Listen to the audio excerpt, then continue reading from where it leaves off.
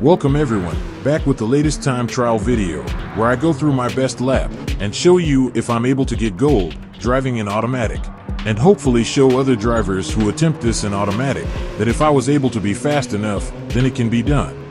Sometimes, I'm not fast enough, or the elite drivers make the gold target out of reach, and I'll have to switch to manual. I'll showcase those laps in these videos as well. I do all my driving on controller, and in time trials, I drive with assists on, which are countersteering, ASM, ABS, and traction if needed. I'm also using the braking area, apex markers, and chasing one of the leader's ghost. The second part of this video will be the chase cam view, so you can see the full position of the car through turns as I'm driving. With all that being said, let's jump right into the lap and show you how I did. This week's time trial is at Dragon Trail Gardens Reverse in the 1997 BMW M3.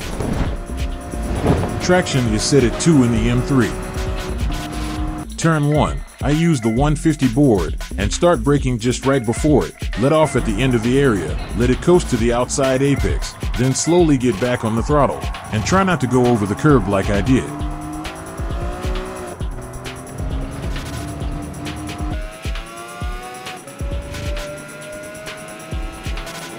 Here I use the second Michelin sign, and start braking around this point, let off as I pass the area, let it coast, tap the brake on the next area, coast again, I did have to tap the brake again, then slowly back on the throttle till full around the last section.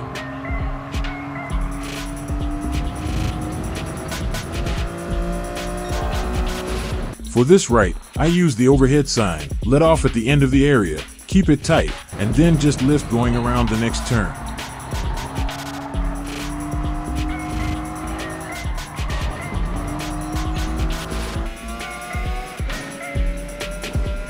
Here I use the 100 board and brake a bit before it, around this point, let off as I pass the end of the area, could have been a little tighter, and slowly back on the throttle on the exit.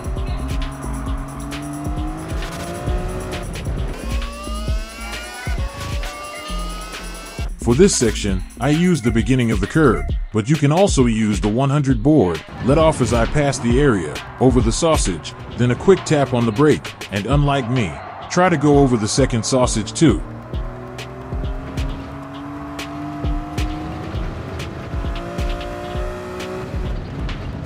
Final bend, you just need to lift. I use this red bar, which is either the fourth from the start or the third last one, then back on the throttle when you see the inside curb or the last tree behind the barrier, and avoid going over the curb like me. After putting this lap together, I was able to only shave off a little time from my previous record to get a 150.359. Was hoping to get into the 149s, but I'm just not skilled enough for that. Now I leave you with the chase cam view. Hope this video can help all my fellow automatic drivers get themselves that gold. Please like, comment, and subscribe. Your support is greatly appreciated. Thank you, and see you in the next video.